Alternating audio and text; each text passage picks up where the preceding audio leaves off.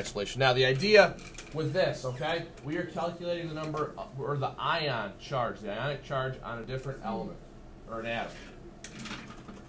First, if you look, you find mercury, it is Hg. Okay, that is due to its Latin origination.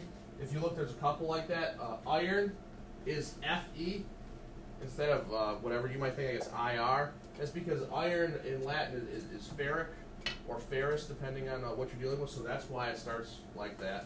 Yeah. So, mercury, okay? What's its atomic number? 80.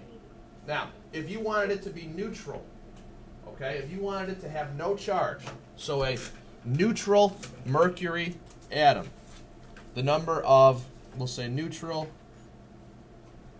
the number of protons must equal the number of electrons.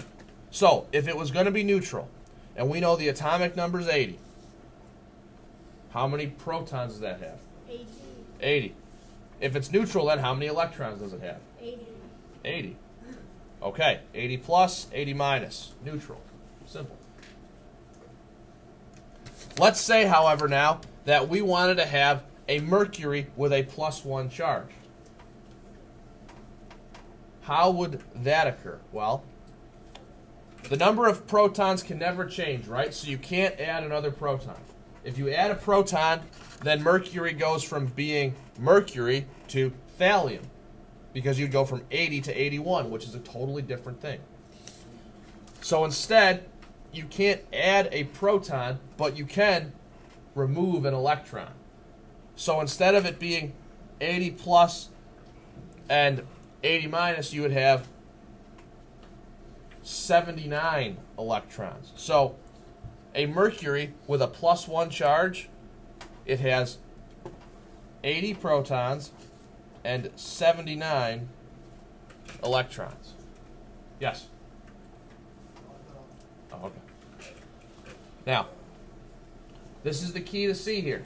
You have 80 plus charges, 79 negative charges, which is why you end up writing a +1 charge. Does anybody have a question on this? Does it seem, yeah? So then there's 80 neutrons? The neutrons, it would depend on a mass number. From this right here, you could not calculate it. To figure out neutrons, I'd either have to give you the mass number, or I would have to actually give you neutrons, okay? So from right here, I would not expect you to do it. Yeah? And this is the ion? Yeah, this is all, this is ions, all of them. Yes?